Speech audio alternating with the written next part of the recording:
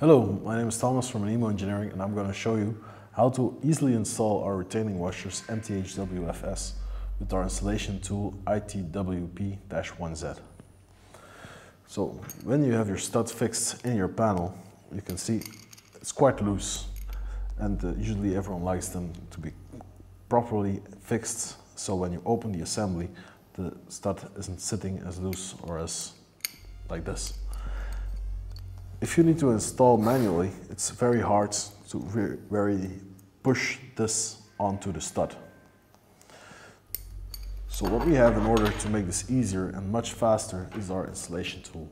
First, you remove the protective cap. You can put the retaining washer on here, like this. Then you just press it through. After pressing quite hard on the tool, you can see that the stud is properly fixed inside the panel. Afterwards, you just need to press through and you can close the assembly. And then the opening, it stays fixed. For more information on this part, you can download our catalog or you can send a request. Thank you.